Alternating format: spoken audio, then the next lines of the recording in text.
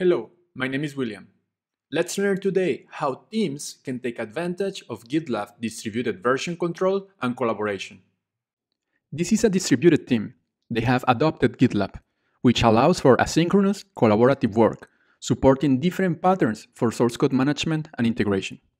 A regular day in this team can start with Parker, the architect, using the issues board for planning work in GitLab, assigning it to the respective developers.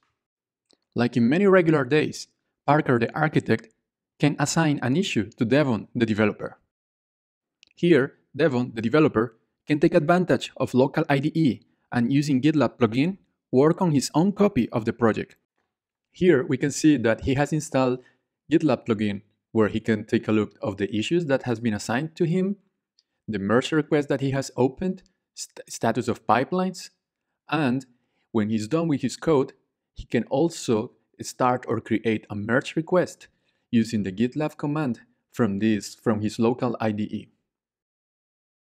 The merge request will take him to GitLab, where he can describe the changes that he wants to make and also assign the merge request to some other developer, and in addition to that, take a look to the approval rules that he has to go through in order to get his changes merged.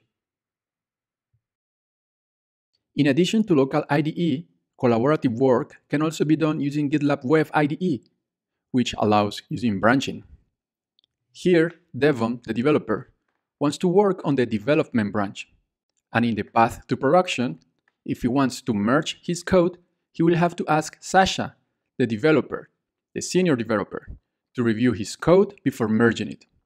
So Devon works on his code, and once he's ready to commit, he will add a meaningful commit message and commit to the development branch, where we will see it will start a pipeline that will execute all the building and test steps that have been previously defined.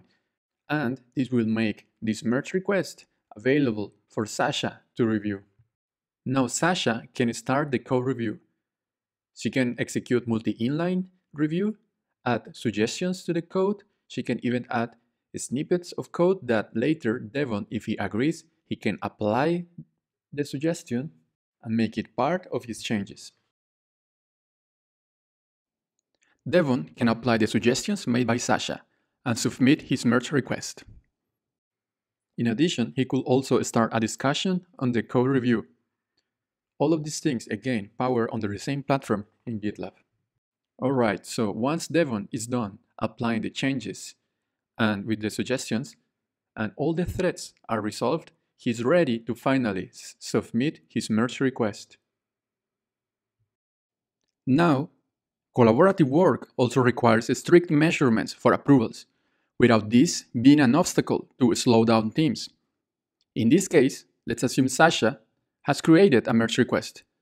And as we can see here, there are different rules that have been activated, being one of them a security one. There must be a security scan that has to be successful in order for this merge request to be approved.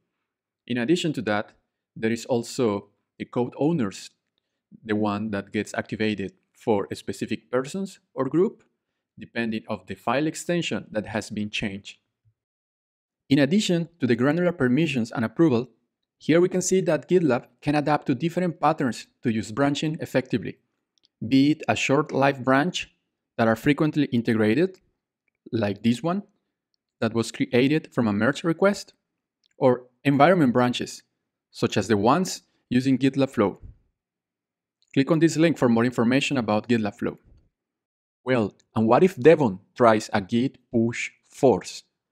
In GitLab, branches can be protected, forcing any change to be reviewed before it gets merged, keeping the code safe and protected. Async remote collaboration wouldn't be complete without proper documentation for each project. In GitLab, you can easily create wikis, add pages, and version it, helping any new team member to jump straight to the documentation and start contributing. Remember, this team is very distributed, and GitLab has something for them. GitLab Geo allows for read-only mirrors of the main GitLab instance, reducing this way the time it will take to Sasha to clone and fetch large repos from the primary instance in the US. Distributed version control and collaboration are a cornerstone for software development lifecycle. Capabilities described previously, along with strict and granular permissions, such as merge approvals, code owners, security reviews, protected branches, and geo, make this step a solid foundation for the iterative process of building software and deploying to production. Stay tuned and let's continue learning at GitLab.